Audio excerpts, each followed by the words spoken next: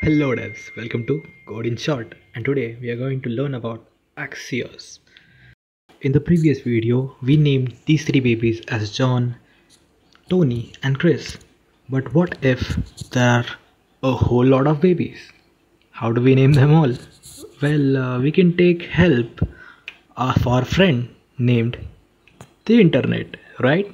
So we are going to use Axios to fetch names from Jsonplaceholder library using Axios. So let us install Axios by going to npm and we will search Axios in it.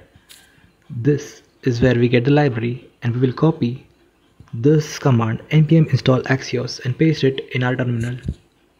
After pressing enter, it will install Axios in our React.js application.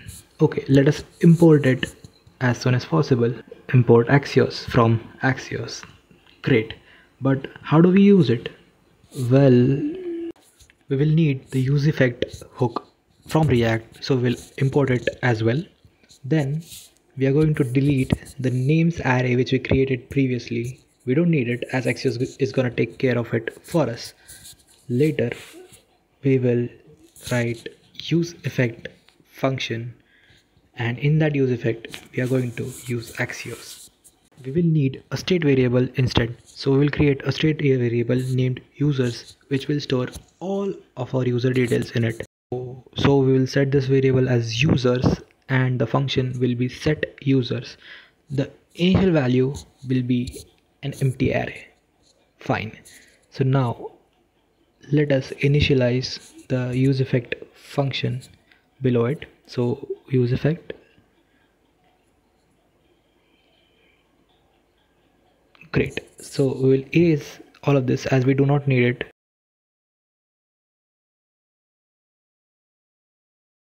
Okay, now we need Axios code.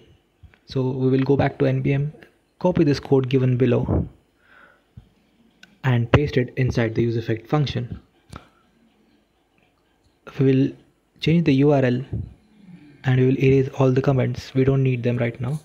So the URL, we will console.log the results so that we could see them first.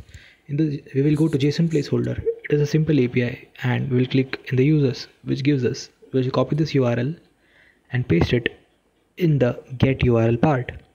Let us save it and see if we get the response. Then we will set the response.data as users to use them inside the babies component. So great, set user response.data and user, we will change this part as users and users.map. So users and the name will be users.name. Fine, great. So let us start and check it. npm start and let's give it a minute. Running successfully. We got 10 names for now, and also the state variable age does change, so we haven't affected it. That's all for today's video. To like, share and subscribe this video, and also if you have any suggestions or questions, write them below in the comment box. I try to reply all of them as soon as possible. Also share these videos to as many developers as possible and do not forget to press the bell icon. Have a great day.